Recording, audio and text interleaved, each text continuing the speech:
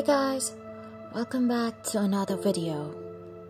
So many of you guys are asking in my stream that Claude, is it still good or not to play after the previous nerf?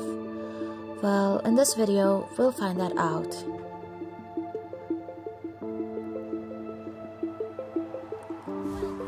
In this game, I'm using Claude as a side laner, that is gold lane.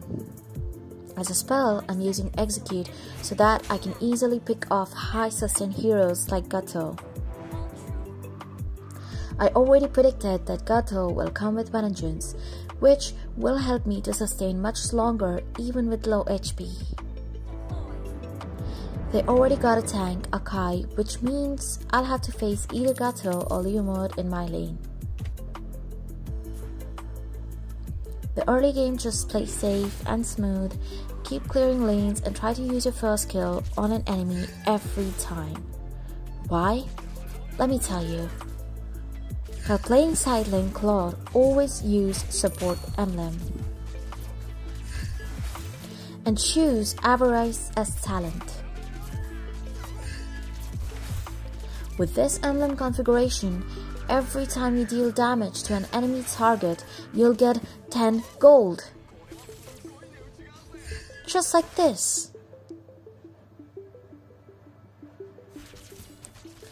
This passive has only 4 seconds CD and can help you to gain up to 1200 golds.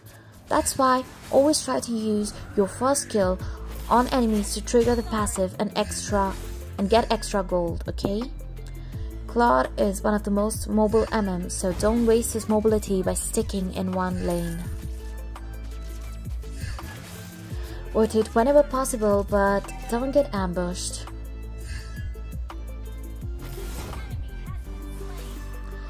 As usual, until and unless you get your DHS, just use your ultimate to clear lanes quickly. For build, I recommend these items. You can also change it according to your preferences.